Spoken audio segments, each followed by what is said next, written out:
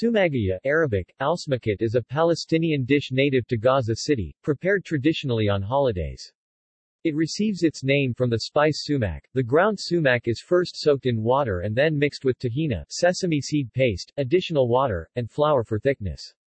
The mixture is then added to sautéed chopped chard, pieces of slow-stewed beef, and garbanzo beans.